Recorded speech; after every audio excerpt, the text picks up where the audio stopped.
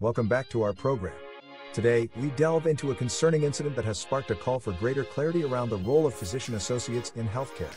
Emily Chesterton, a 30-year-old woman from Salford, tragically lost her life after being misdiagnosed by a physician associate whom she believed was a general practitioner. Our correspondent has the details. The recent death of Emily Chesterton has highlighted the need for a clearer understanding of the responsibilities and supervision of physician associates. Introduced in 2003, physician associates are healthcare professionals who support doctors in making diagnoses. However, their role remains largely undefined, leading to confusion among patients.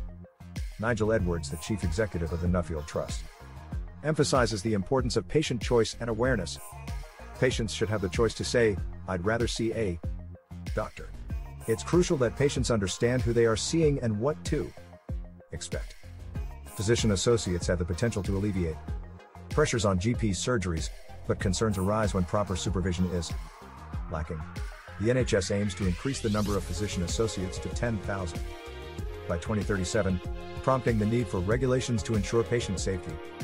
The title physician associate sounds grander than a GP.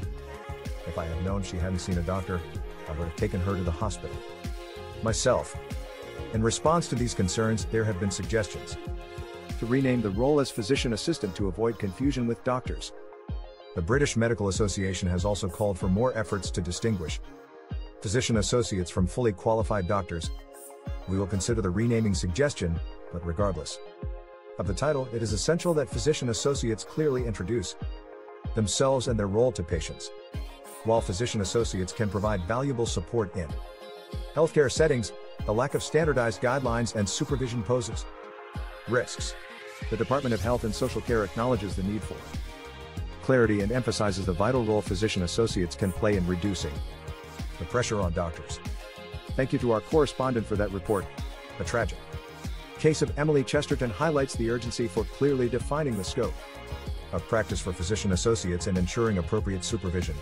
We will continue to follow this story as developments unfold. Stay tuned.